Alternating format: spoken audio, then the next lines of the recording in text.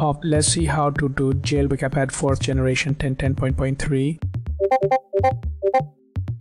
In the first step, open Settings.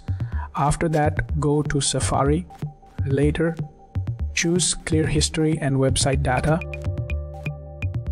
In the next step, go to Settings. Next, click on General. Later, tap on Device Management. In the next step, launch Safari browser. Now look for a reliable third-party app store. Now install Jailbreak software. In the next step, open Installed Software.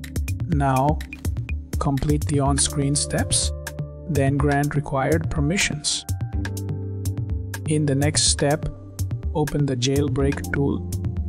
After that, press Start Procedure. After that, let it finish. You are good to go.